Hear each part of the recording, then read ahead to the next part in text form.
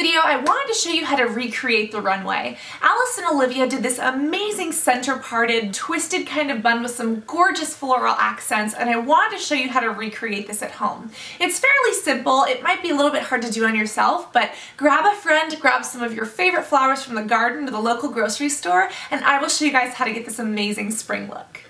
Step one is to part your hair down the middle. If you just pull it into a ponytail, you'll lose that part, so part it down the middle and make sure that you tie it off on two sides. Step number two is to tie off the back section of the hair with a hair tie to keep it out of the way. The third step is to apply some velvet gelatin or a similar moussey hair product and add the hair to the first ponytail. Step number four is to part the ponytail into two different sections and create a rope braid. Step number five is kind of to twist the rope braid up into a short little bun and pin this to the back of your head.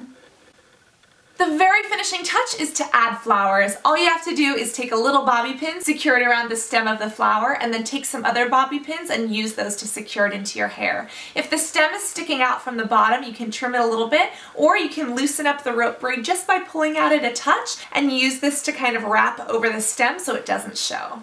This is a super easy look that you can do on yourself or with a friend, and it's perfect for spring. Alice and Olivia's display used roses and was absolutely gorgeous, but feel free to use whatever flower is your favorite. That is like a tongue twister!